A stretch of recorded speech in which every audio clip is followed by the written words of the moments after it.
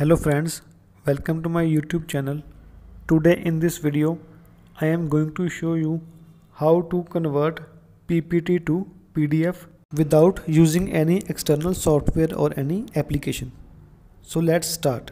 Here is the sample of PowerPoint file and the extension of PowerPoint file is .pptx.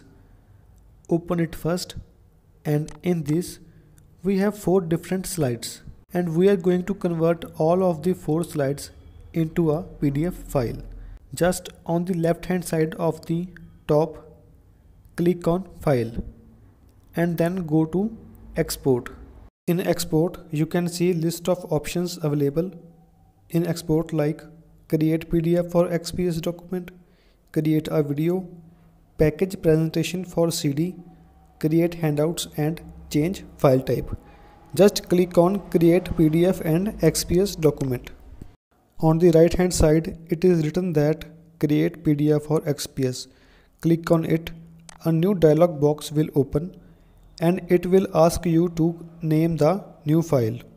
And you can save the PDF file in any other location or by default it will be saved. Then there is an option open file after publishing.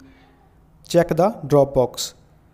And then optimize for standard publishing online and printing and minimize size publishing online.